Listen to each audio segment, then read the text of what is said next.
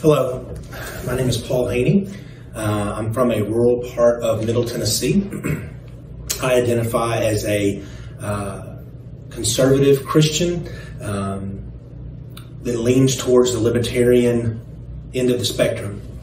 In 2015, in a crowded Republican field that was running to move forward from the Obama administration, I was dissatisfied with a lot of the candidates that I felt were saying a lot of the same talking points. And along came this very out-of-the-box, shake things up Donald Trump and all of the things that he was saying that just didn't sound like any politician I'd ever heard before.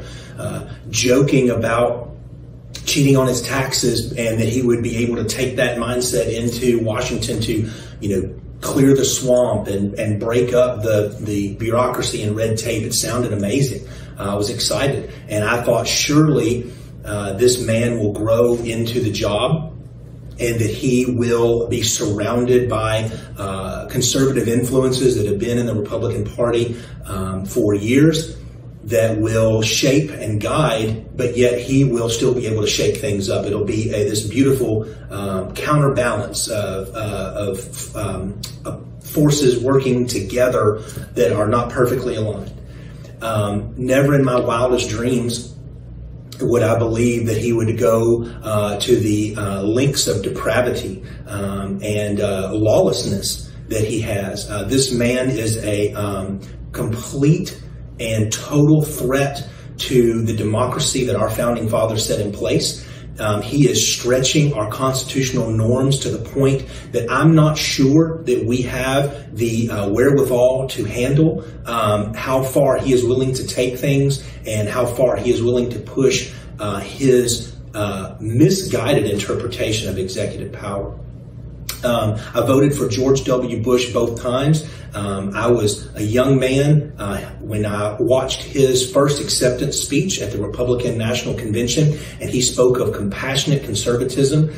He spoke lovingly and respectfully of Martin Luther King. He had pictures of JFK, because these were both men, while not totally aligned with my position, they were closer to the norms of that line between Democrat and Republican, and I just fell in love with George Bush's candidacy. I thought I'd be a Republican all of my life, but the 45th president, Donald J. Trump, has broken my faith in the Republican Party. He has broken my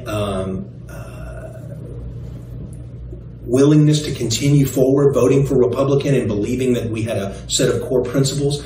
He has broken our party and he's breaking our country. I, in no way, shape, or form, can support his candidacy, nor will I ever vote for him. Every day he breaks my heart as an American in a new way, and it's to the point that he is actually scaring me that our country will be able to continue and that the rule of law will hold. I am very thankful for the conservative voices out there that have the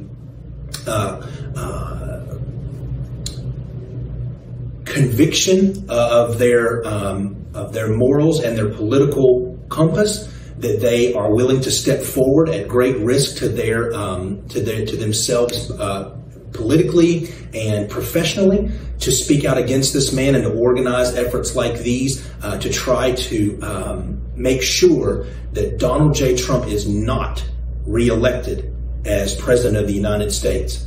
Thank you.